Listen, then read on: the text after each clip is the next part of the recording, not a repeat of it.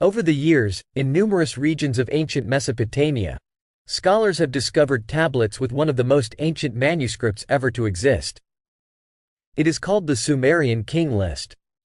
It details how in the distant past our planet was ruled by 8 mysterious kings over a period of 241,000 years.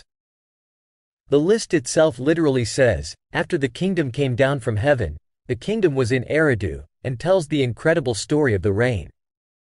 In the record, it is noted, in 5 cities 8 kings.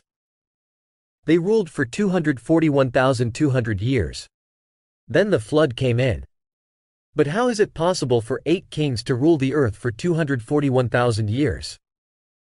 Also, not only does the Sumerian King List state how long they ruled on earth, it specifically says that they came down from heaven.